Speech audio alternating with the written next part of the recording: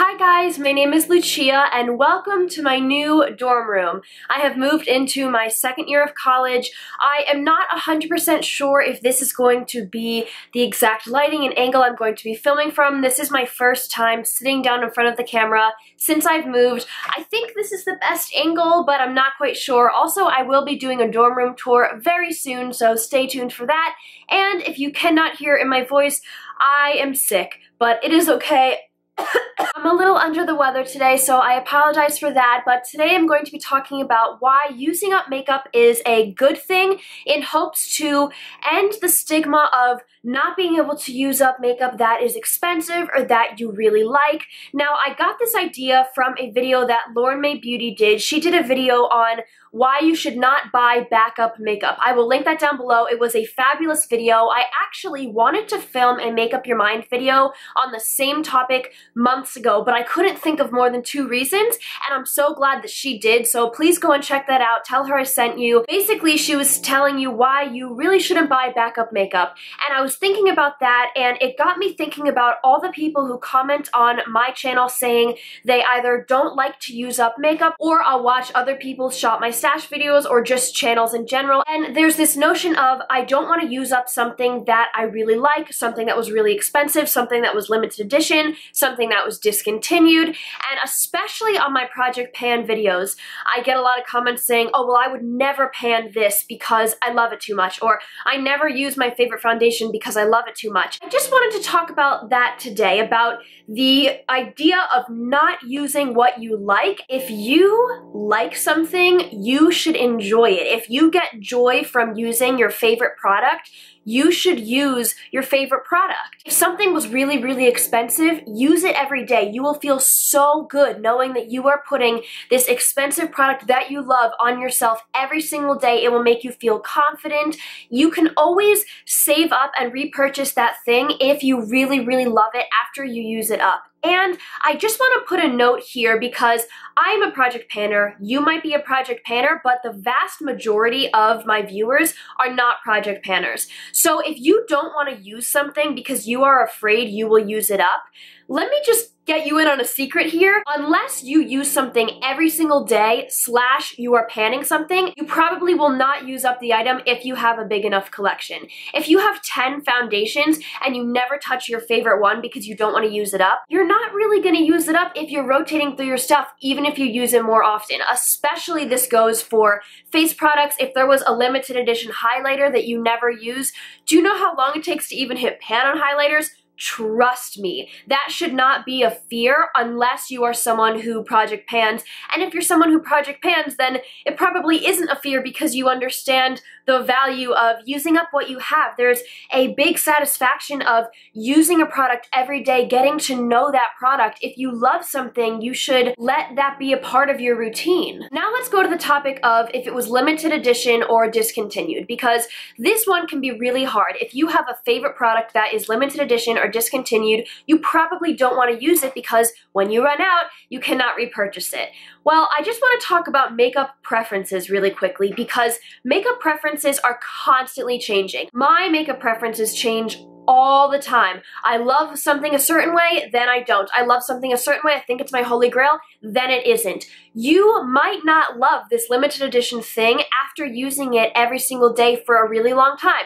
I used to love the Anastasia Nicole Grow Glow Kit. I decluttered that in my last declutter. That was a limited edition thing. I had hit pan on half the shades, but my preferences change and I got the satisfaction of knowing that I used it every single day for an entire year. I also want to remind you that if you do have a product that was limited edition and you love the packaging and you don't want to use it up because you don't want to throw it away, you don't have to throw away the packaging if that's the type of person you are. For me, I would never keep packaging after the product is gone because I look at makeup a certain way, but if you are the type of person who looks at makeup as a display piece, you can still display that thing. No one has to know you used it up, but you can have the satisfaction of knowing I use that up. Another point is there are always dupes, and as we all know, there are so many things constantly coming out in the makeup industry that you're probably bound to find something you like more than that thing. I mean, if you've been using something for 30 years and it's your holy grail, I'm not here to tell you, oh, you're wrong, you'll find something better. But just in general, what I've learned is there is always a good product still out there that you have not tried. Let that be exciting. Use up what you love, and if it is limited edition, you can go find a new thing. You can find something else that's limited edition that's going to spark a different type of excitement within your collection. Another point that is really important is product goes bad. If you let something sit in your collection for a year and you don't touch it because it was expensive or it's your favorite thing, it's not gonna perform as well, and it might even go bad on you. I would hate to buy something, love it, not use it, and then have it go bad. Imagine that. Imagine spending $40 on a foundation and you try it on and you say, this is amazing, I don't want to use it because I don't want to use it up because it was expensive, and then it goes bad. You've essentially wasted all that money and you have denied yourself the privilege of really enjoying that product because there is a fear of it going bad. Going off of that, just as a general statement, you get so much more enjoyment out of your favorite products when you use them versus denying yourself the privilege of being able to use them. If you look at a blush every day and you say, I freaking love that blush, I can't use it, I love it too much, there's not a lot of joy. The joy kind of cuts off after you look at it. But if you love a product and you put it on every day and you feel super good when you put it on, and then you go outside and you get a compliment on it, the joy continues. It's this ongoing, I love that product, and then the next day you go back to it and all over again you get to put it on. It's a deeper fulfillment of your money's worth of a product and of your collection than if it's just sitting there. Use what you have. Enjoy your products. Allow yourself to use it. You probably won't even use it up if you do have a bigger collection, but if you do use it up,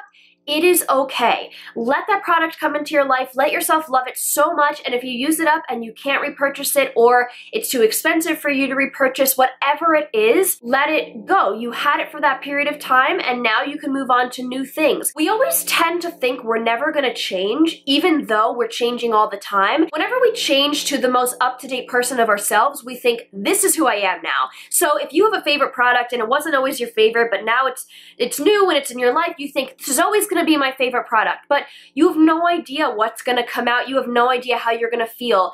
Enjoy what you love, use what you love. It is okay to use things up. Lastly, I want to talk about project panning for just a second because this is a really eye-opening experience. Lauren May Beauty mentioned in her video about keeping backstock that everyone should project pan at least once to understand their collection better, and I absolutely agree. If you've never project panned and you don't know how long it takes to use up products, I encourage you to do one project pan once just to see what that's like. If you don't know what I'm talking about, I will leave in the description a summary I wrote up of what project panning is and why I do it. Basically, it's using up your makeup. It's pretty mind-blowing. You don't use up products the way you think you will, as quickly as you think you will. That is all for me. I hope you guys enjoyed. Please subscribe if you haven't already, and I will see you guys very soon. Bye!